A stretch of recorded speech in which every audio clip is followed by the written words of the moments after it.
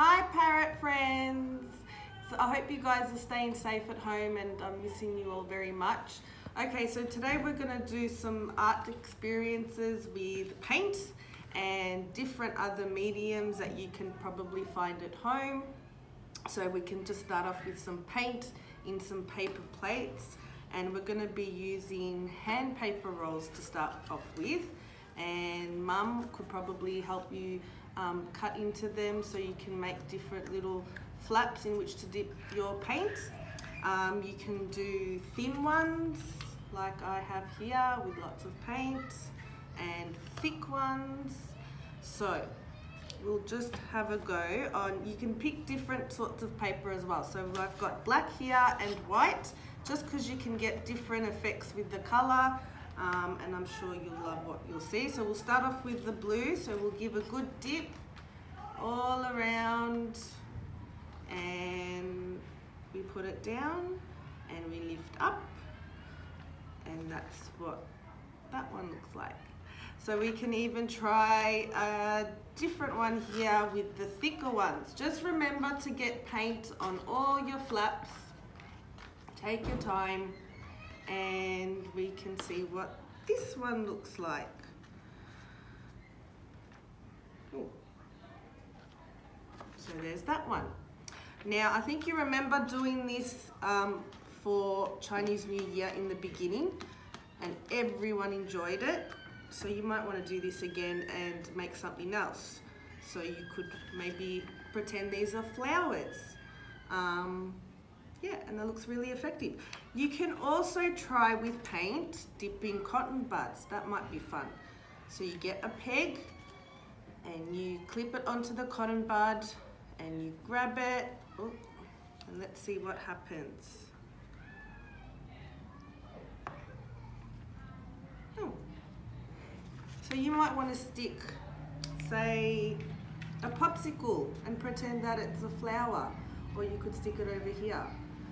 So just have fun with it. You can even use different things you can find outside. There's a lot of leaves at the moment with coming into autumn and all the leaves are dropping, so you can even dip leaves, and let's see what that will look like.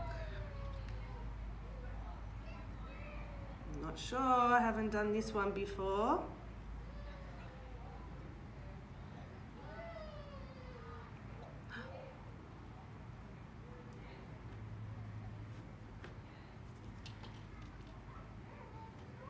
Or you can try the spiky leaves. So just whatever you find outside, use different materials. Maybe you can do that sort of thing. And it can be the wind, or it can be water, it can be whatever you want it to be.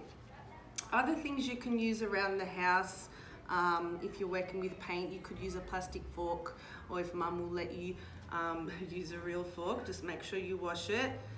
And you can mix your colors, you might mix greens and just play around with it to get different effects.